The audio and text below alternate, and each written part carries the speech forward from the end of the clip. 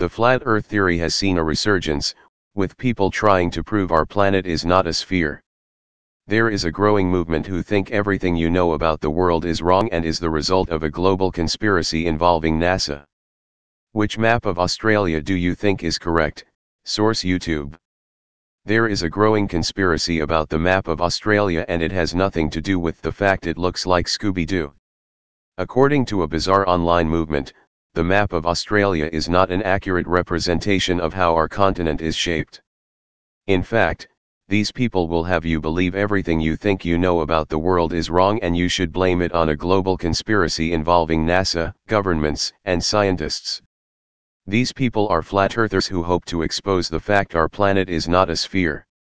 Those embedded in the wild theory believe the so-called round Earth conspiracy is something we have been tricked into believing since an early age through schooling and pop culture. The logo for Universal Pictures is heavily used as an example of this apparent conditioning. So how exactly does the world look if it is indeed flat? The Flat Earth movement believe our planet exists on a giant, flat plane, with Antarctica forming a large ice wall around the circumference. Conspiracy theorists feel the best representation of the flat Earth places the North Pole in the center map, which is eerily similar to the UN logo. The Flat Earth map compared the UN logo. The Flat Earth map compared the UN logo. Source supplied. Wait. Is this serious? The idea of the Earth being flat is far from new, having been a notion shared by a wide range of cultures dating all the way back to ancient Greece. Despite going in and out of favor, the concept regained serious momentum in the mid-20th century when Samuel Shenton established the Flat Earth Society in 1956. Today, the Flat Earth movement has seen a recent resurgence, with Twitter and YouTube acting as incubators of the conspiracy. According to the Flat Earth Society, the most obvious proof of our planet's flatness can be found by looking at the horizon. The horizon always rises to meet eye level, which is impossible on a ball Earth, its website read.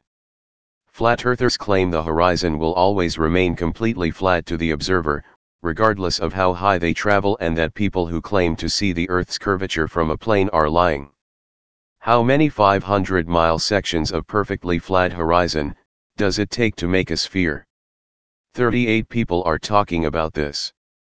Twitter adds info and privacy. We have testimonies from several pilots saying that no curvature can be seen at commercial airline heights. It has been suggested that aeroplane windows serve to distort the view of passengers and make them believe they see curvature when indeed there is none, the website read. To bolster their argument, flat earthers suggest if our planet was a giant spinning sphere, the oceans of water would be flowing down to level and covering land, with some rivers also impossibly flowing uphill because the natural physics of water is to find and maintain its level. But what about those pictures from space that clearly show Earth as a round planet?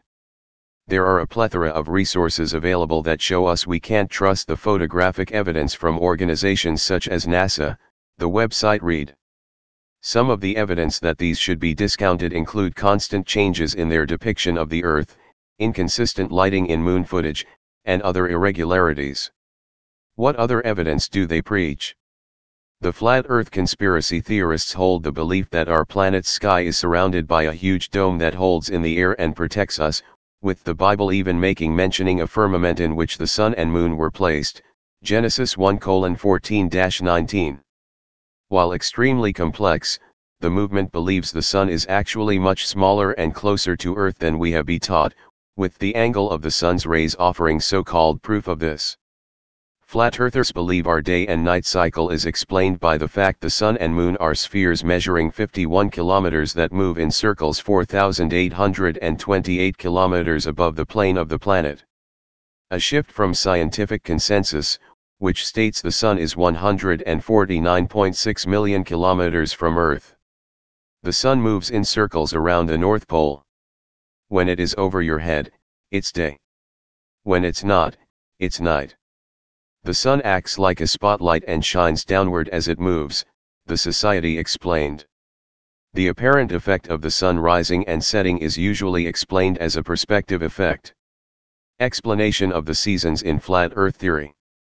Via Giphy. The flat Earth movement also has an answer for the seasons.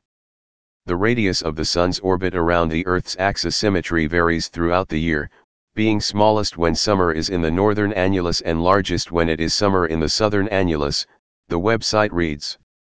When the Sun is further away from the North Pole, it's winter in the northern hemiplane, or hemisphere, and summer in the south. When the Sun is further away from the North Pole, it's winter in the northern hemiplane, or hemisphere, and summer in the south. Source supplied. As for the reason why gravity doesn't pull the Earth into a spherical shape, flat Earth advocates have a very simple answer. Gravity doesn't exist. Righto. Don't be so quick to believe. While some of these concepts might sound enticing enough to send you into the flat earthers' arms, remember, there are just as many sources that debunk the theory. Like, science. What are your thoughts on the flat earth theory? Continue the conversation in the comments below.